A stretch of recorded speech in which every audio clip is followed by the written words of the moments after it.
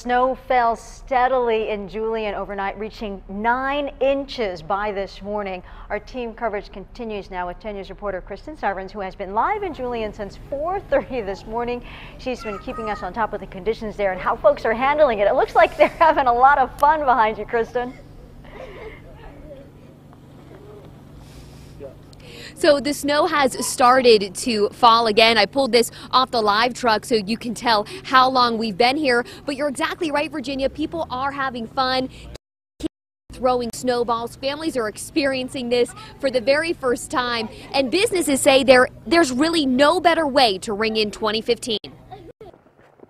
It's New Year's Eve, but Madison Markley says it feels like Christmas. You couldn't even sleep last night. Yeah, I was so excited to get up and see all the snow. Dad Matthew Markley drove the family here from La Jolla.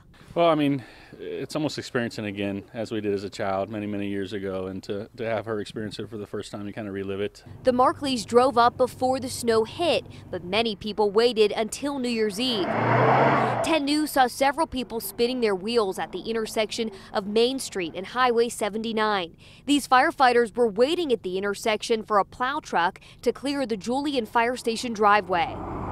Theodora Palmer works at Mom's Bakery in Julian. She was driven to work by her boss. He snowboarded down his driveway so he could check to make sure the roads were clear. Oh, that is not something you see every day. No, not at all. It was funny.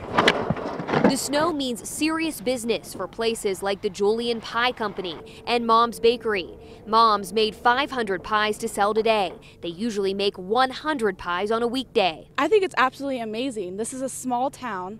It's good to have all this business come up.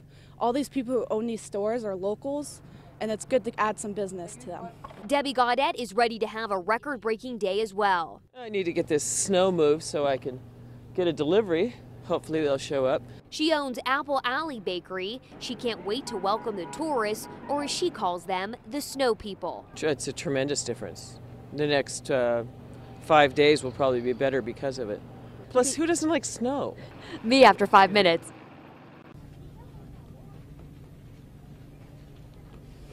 I'm just kidding. Everybody loves snow, especially all the families who came up here to experience it for the first time. Now, these businesses say that many of the hotels are booked, but all of these people here are still coming up to do day trips. They are welcoming everyone in and say there's really just no better way to ring in the new year.